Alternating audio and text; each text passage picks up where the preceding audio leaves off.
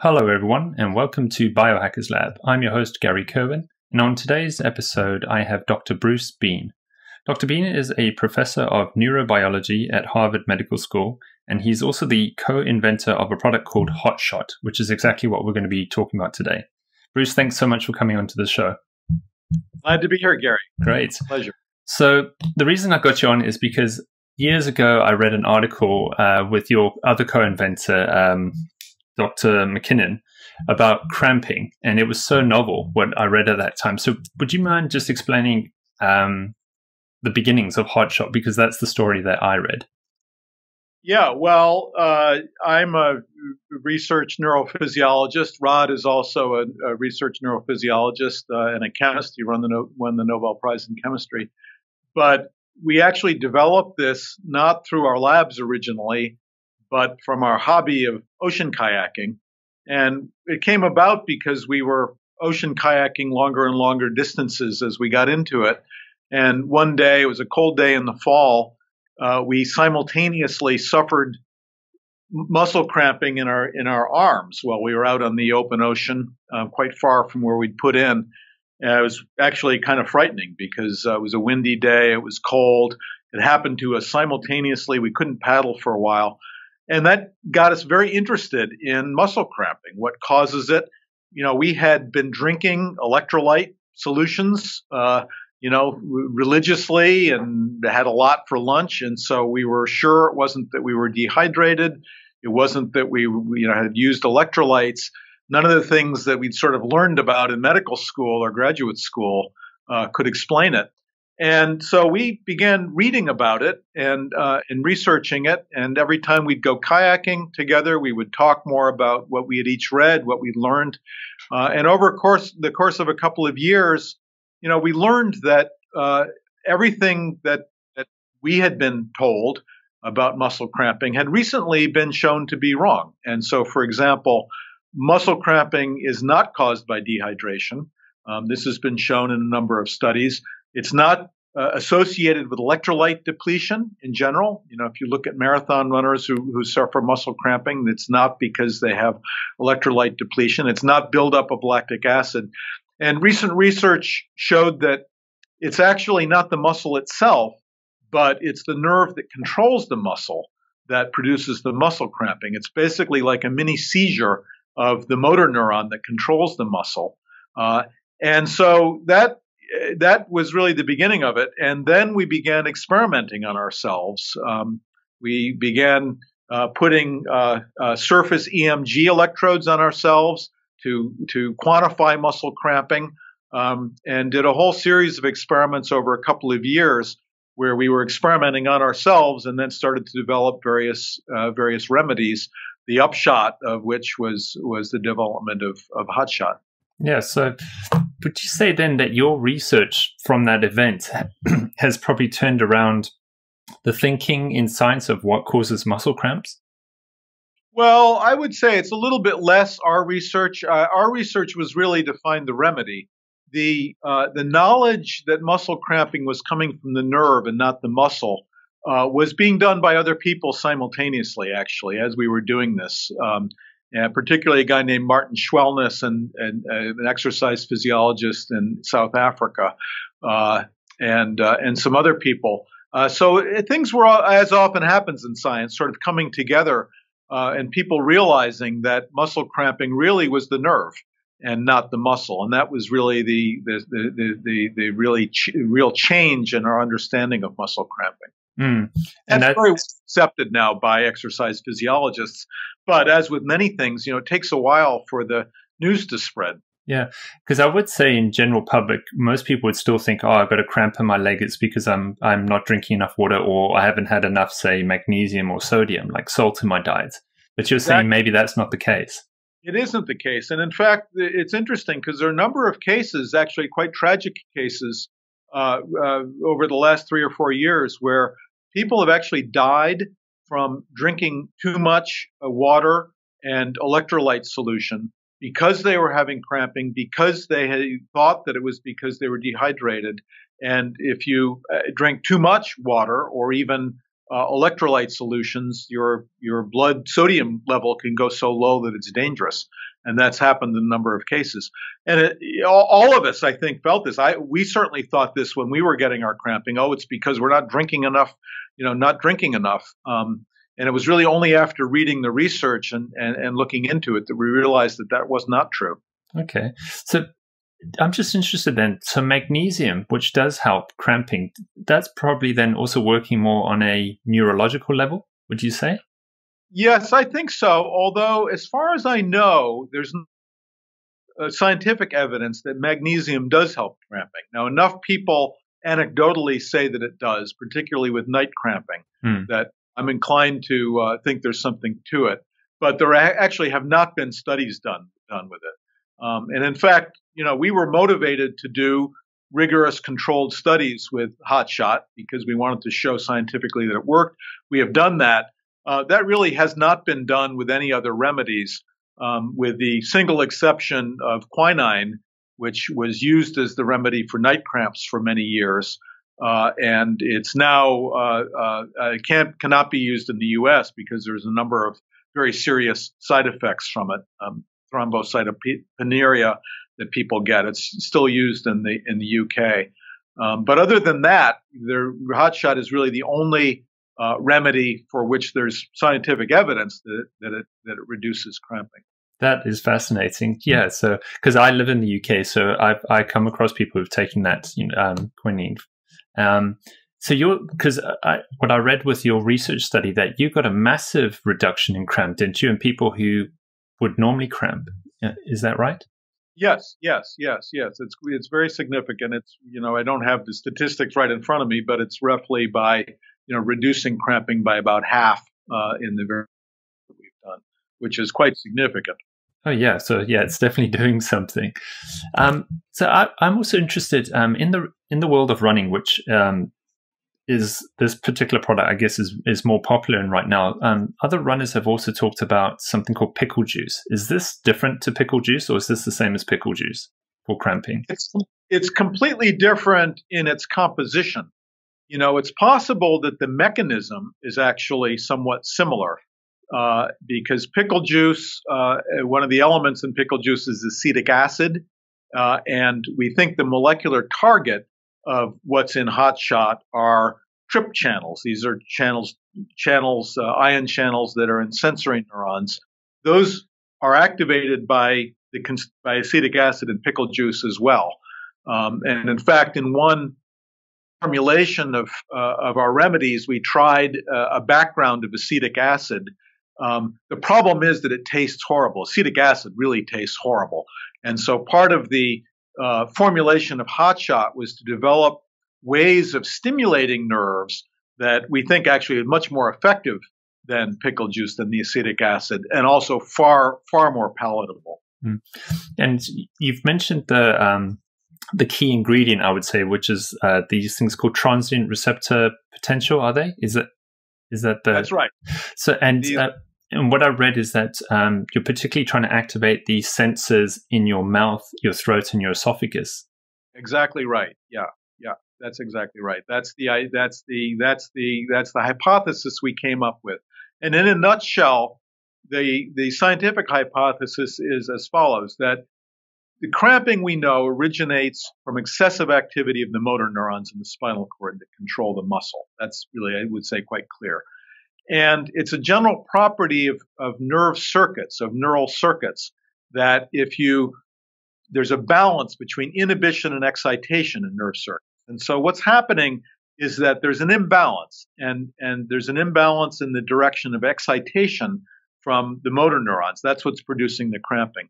And a general principle of neural circuits is that if you produce a very strong input into the circuit from somewhere else, then you can ramp up the overall tone of the circuit.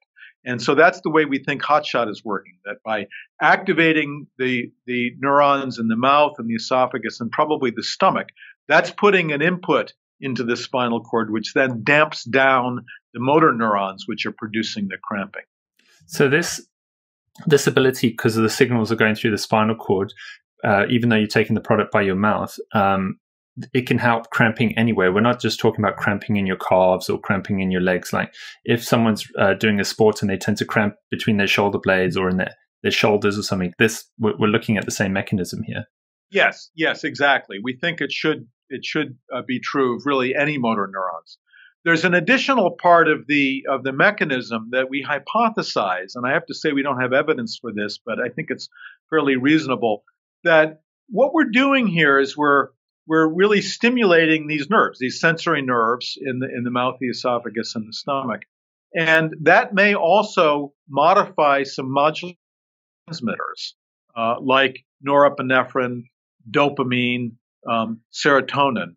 And this is actually very similar to a treatment that's being used now for epilepsy, which is vagal stimulation, which was kind of developed like a lot of things in neurology by trial and error, where if you stimulate the vagal nerve, which has ascending, you can stimulate sensory nerves here, you can alleviate epilepsy. And so we think we may be working with a very similar mechanism in the sense that we're stimulating nerves, not with electrical stimulation, the way that's done in clinical vagal stimulation, but in a much more actually kind of natural way by using these natural products, by stimulating the nerves in the mouth. But we think that the mechanism of action may actually have a lot in common with vagal stimulation. There, the idea is that it modulates the release of transmitters like norepinephrine, serotonin, and dopamine, which then modify the neural circuits producing epilepsy. So this sounds a little bit to me like helping someone who's either sympathetic driven or so who's overexcited with that sympathetic nervous system, and the vagal tone is coming in and helping them balance out again. So they're going from fight and flight to more rest and digest sort of. Is that sort of what we're looking at here?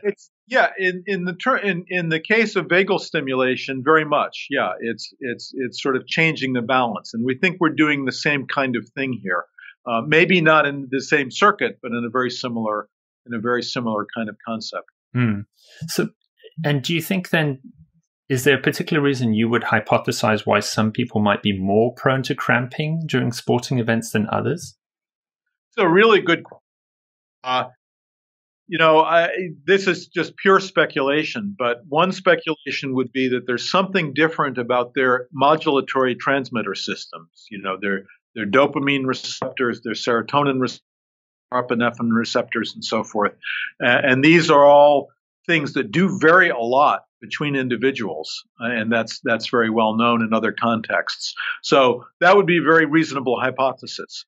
And personally, I think that's fairly likely because there are people who cramp extremely easily. And if you talk to these people, and we've now talked to a lot of these people because they are very interested in HOTSHOT and the mechanism, and people will say, look, I know it's not dehydration because I always get cramps. The other thing that's interesting about cramping is that the cramping always comes in the muscle that you're using repetitively. So that is, again, something that tells you it's not electrolytes in the blood. It's not electrolytes in the blood that are changing your muscles all over. It's the repetitive use of a muscle that actually induces the cramping somehow. And so we think it's probably subtle differences in the makeup of the nervous systems of people that give some people susceptibility to cramps, and other people never get cramps at all. That's why I love this. I really wanted to get you on because we're talking about how your brain connects with your body, and everyone is different, and yet you found something that could sort of influence that system. And it's a natural product, isn't it? It's got natural ingredients. It's completely natural. Yeah. So all of the ingredients are from plant-based things. When we first started experimenting on ourselves, we actually started by getting extracts of various plants that were used in the, as a matter of fact, because we wanted to get things that we knew were safe to experiment with ourselves. And so everything is made from natural products. It's actually organic. It's what's called NSF certified, which is important for use by professional athletes. So it's all certified for use by professional athletes. So it's perfectly safe to use, much less invasive than actually like using a vagal nerve stimulation or something like that. Much safer than quinine also, which has, is a serious drug. It actually has a number of side effects. Yeah, because that's what this whole show is called, about Biohackers Lab, and it's about biohacking, the concept of N=1 physiology and testing yourself and trying to optimize yourself. And you sound like a proper biohacker where you like to test on yourself. This was exactly, we are totally on your wavelength, because the thing that was most fun about this was when Rod and I realized we can test this on ourselves. Because what we learned is that you can induce cramping in yourself just with a little $15 external. Now, I should say, just for the people listening, that really it should only be used by a professional. Rod is a physician, and so he is a professional. But you can induce cramping in yourself very easily. You just you stimulate your muscle at about 10 hertz or 15 hertz, and it will go into cramping. And so you can do that in a very reliable way. And we started doing that with ourselves. Initially, we made sort of an error in judgment, and we didn't realize how little stimulation it took to actually stimulate a muscle externally. We started off by using a 240 volt stimulator that was a lab surplus thing. It was succeeded in burning our skin really badly when we were first experimenting with that. And then we realized we could do it just with a 9-volt battery with little thing, called a TENS unit, which is used clinically for example, for stimulating muscles in people who have paralysis and so forth. And you can do this in a very reliable way. We were able to then, do experiments on ourselves. It was so much fun because there aren't many parts of biology where it's safe and where you can get doing self-experimentation. But this was a case where it was. So how did you sort of go down the route of, would you say that the ingredients are spicy or hot? Is that the best way to describe them? Yeah. Yes, absolutely. Yeah, they are spicy and hot. You're stimulating the receptors. The receptors that are being stimulated are a combination of what are called TRPV1 channels. These are the channels that are activated by high heat. That if they're extremely activated in nerves will give you a sensation of burning. These are also the channels that are activated by capsaicin, which is the active ingredient in hot peppers. And so, as with capsaicin, you can titrate the activation, so it's not necessarily painful. You get a sensation of warmth. It's been titrated in HOTSHOT. It was done by a very skilled development team who took our prototypes and developed it so that the taste was vastly improved, so that the activity was preserved, but where the sensation of heat was dialed down to a point where I actually like it a lot. You drink it, you get I would say a feeling of a warm glow that you get, which is actually very pleasurable. I mean, it's almost like it's totally non-alcoholic, but you almost get a feeling like having taken exactly, or taken a shot of whiskey on a cold day or something like that. Even though there's no alcohol in it. So it's activating those receptors. So it's spicy in that sense. The other channels that it activates are called TRPA1 channels. These channels are activated, for example, by the active ingredients in cinnamon, in ginger, and a whole variety of other natural products. So it's not painful, but you definitely are aware of the fact that your nerves are being stimulated. So this isn't like biting into a chili. No, it's much milder than that. And that's something that was titrated really, really well by the team that worked on developing our prototypes into a commercial product. So, because I was wondering then, anyone who's sort of sensitive to hot foods, who can't handle hot foods, would they be able to still try HOTSHOTs, do you think? HOTSHOT? If somebody really, hates having any kind of hot food, they may not like it. And I think we've gotten the reaction from actually very few people. I was a little bit surprised. Very few people have said, "Oh, it's too spicy for me. It's too hot. I can't take it." The opinion, the reaction that we've got from a lot of people, even who don't like spicy food as well. If it helps me with my muscle cramping, and I'm fine with it. A little spiciness I'm going to tolerate. A lot of other people actually like it, and I'm one of them. Quite a few of the professional athletes who use it take it, before their workout regularly, during their workout, after their workout. And a lot of people say they actually, like the taste, and I like the taste quite a lot myself. It peps you up. I mean, it's a little bit like a pick me up, without caffeine or alcohol. So it doesn't create, I guess maybe some athletes would think that they're going to get like an after effect from taking it, like a regurgitate. There's not sort of that issue normally, is there? No, again, surprise. Again, that was something we wondered about a little bit. We didn't experience that ourselves. We tried it on family members. Nobody had that problem, and that's been really not something that people have mentioned at all among the athletes who've been using it. Good. So they're not going to be running with heartburn. No, exactly. Yeah, because I actually happened to see that. Was it the ladies? So the female winner of the Comrades Marathon in South Africa in 2017. She used as your product, doesn't she? That sounds familiar. Yeah. I think I did see, because I'm from South Africa originally myself, even though I live in the UK now. So I think I did see a picture of her, a part of her gear for the day of the event.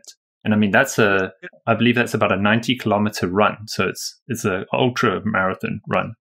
That's right. And it's really the first sort of heavy users, the first people who were really interested in it were ultra marathoners, the Ironman triathletes who do, really, because those are people who get cramping a lot. And if they do get cramping, then their competition is over. So they were the people who were most interested in the product early on. And a lot of them are using it. I can imagine golfers in high intense situations when they're doing playoffs need to do a shot of this just to sort of mellow out. That's very interesting. It's something that's come up a number of times. I actually don't know of anybody, that we've sort of talked about. I don't think golfers are so aware of it, but it's kind of interesting because golfers get what they call the yips, where it's basically a tremor in their, in their hands, which is obviously debilitating during putting. It's actually very common. And we think that this mechanism may very well quiet that also, although it's not something that we have tested, even anecdotally yet. So I'd love it, if there's golfers listening to this who suffer from this. It'd be really interesting to know if it helps with it. Yeah, I can imagine so many applications because if you think with the way I'm looking at this is this substance is affecting your nervous system. So basically wherever your nervous system gets overexcited and then you freeze, you could potentially use this product to try see if it could mitigate that effect. Exactly. Yeah. So there's so many applications in that sense. And the great thing about it is that because it's completely natural, you have no fear about trying it. So there's really no barrier for anybody to just see if it helps them and, whatever issue they have along those lines. So are there any side effects that people need to be aware of, if there is anything related to the product? No, not at all. None that we're aware of. I mean, the only, again, if someone's really hates spicy food, then they should try it and, see if they can tolerate it. But other than that, there's really no side effects that we've been told about or have experienced. And dosage wise, so I'm always interested in thinking if you've got, say, a petite female versus a big bodybuilder guy, would they need different dosages? I don't know. That's an interesting question. I think people, it's packaged in a 1.7 ounce shot, which seems to be optimal for most people. And I think most people, drink the shot. I think it's probably true for we were just talking with James Devlin, who's a fullback on a professional football team, was quite large. And, at the same time, Shalane Flanagan, much more petite distance runner, uses it. I think they both, use one shot at a time. So some people might take, half of it at first and then drink the other half 5 minutes later or something like that. Many people I know using it during training will take it before they start, let's say, a long bike training run. We'll take it during the bike training and then after again. So I'd say it's all trial and error by the individual person, really, sort of how much they're going to take. Yeah, again, and if I think about it, that you're just affecting the nervous system, that, you might not need much. So it doesn't matter on your body mass size because it's coming through the mouth, which is going to get, That's exactly right. This is working in a very different way than, normally a drug you would calculate, mgs per kilogram or something because it's getting into your bloodstream. This isn't. And this exactly what you say. This is working by a mechanism where that kind of dosage really doesn't apply. So to get the best benefits with those TRP receptors that you were mentioning, is it best to swirl it around your mouth, or even have you ever heard of anyone gargling it to affect vagal tone in that sense? Yeah, people have kind of experimented that, and we've done that ourselves. We haven't done that in sort of a rigorous, controlled way. So I'm not really sure, because it's true you would get more exposure to the nerves in your mouth by sort of swirling it around or gargling it. But you also definitely feel it in your esophagus and your stomach. And so we don't really know how much of the effect is from nerves in the mouth, how much from the esophagus, how much in the stomach. And so we, and just anecdotally, we certainly see some effect of just gargling it and spitting it out. We've done that to a limited extent, but we haven't really sort of rigorously compared those. I think, again, it's something, along the spirit of biohacking, this is something that, people should do individually. And we've learned so much about this from the people who have used it. We've learned so much about this from athletes coming back and other people coming back and saying how they use it, what it seems like for them. And something like that, along these lines, I think it really should be through self-experimentation. That probably varies from person to person. Mm-hmm. So we've talked a lot about athletes so far, but we did touch a little bit on night cramps. So would non-athletes be allowed to use this too, to see if it could help their cramps? Because I do know a lot of people suffer with cramping in their legs at night. Do you think maybe they could experiment taking a hot shot before they go to bed to see if they have less cramps in the night? Absolutely. Night cramping is very common, and there's no reason at all not to try it.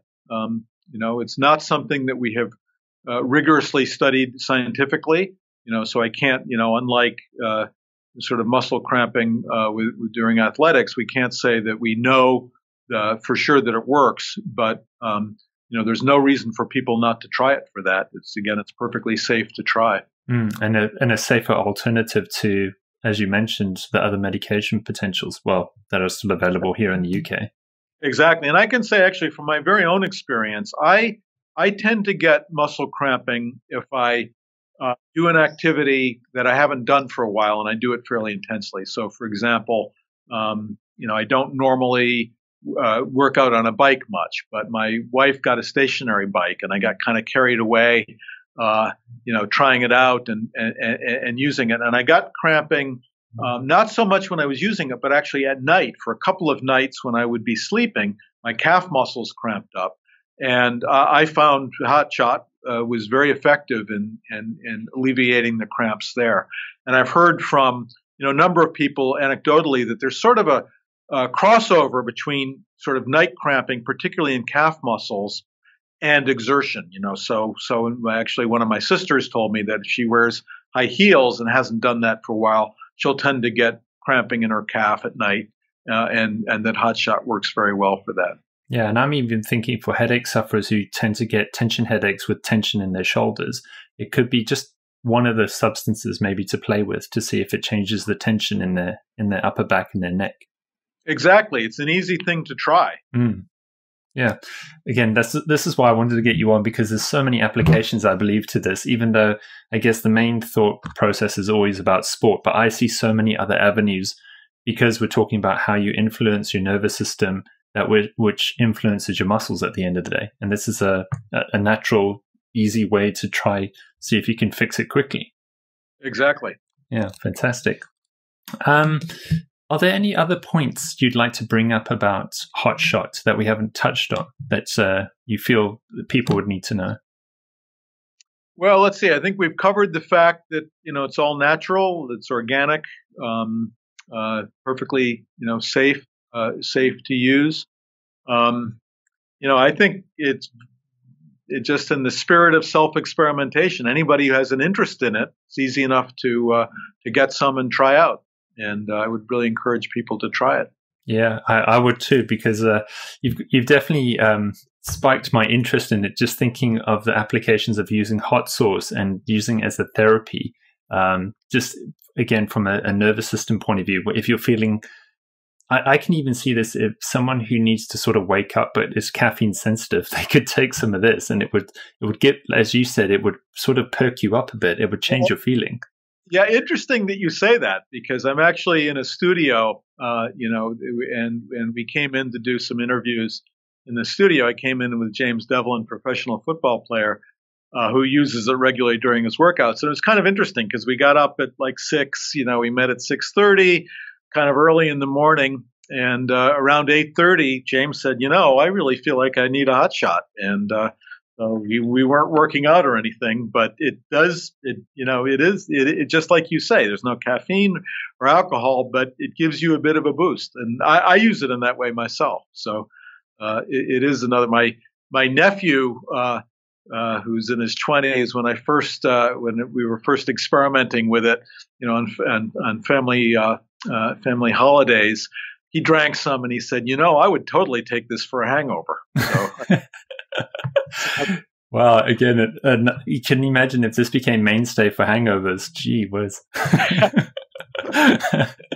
Yeah, again, this is why I love it. There's so many applications. I'm even thinking for students, again, instead of getting, because you want that cognitive, you want that brain boost, but maybe the caffeine might overstimulate you. You could just play with a hot shot just to see if it sort of perks you up, gets you focused, and in you go, and see if you change your brain performance in that way. So it's a bit like a nootropic. I think it's a really interesting idea. Yeah, fantastic. Well, Bruce, I just want to say thank you so much for coming onto the show today and enlightening us about the product, which is called HOTSHOT. And the website is teamhotshot.com. That's right. And you can also buy it on Amazon. Mm-hmm. I'm going to link to everything in the show notes on the episode page for anyone listening or watching this on YouTube. So if you want the links, it will be in the description area for people to purchase their product and do a little bit of biohacking. That sounds great. Fantastic. Well, thanks again, Bruce. Thanks, Gary. I really enjoyed it. That was fun. Bye-bye. Bye-bye.